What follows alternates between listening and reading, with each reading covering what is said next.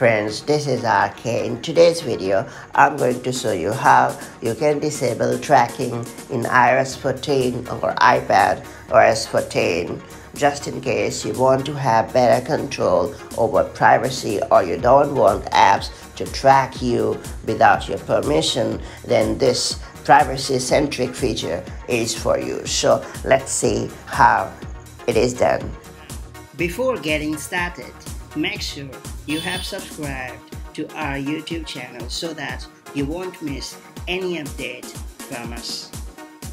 Now, to begin with, steps: launch Settings app, then scroll down and tap on Privacy, then tap on Tracking, and then all you have to do is simply disable the switch for Allow apps to request to track. That's pretty much it.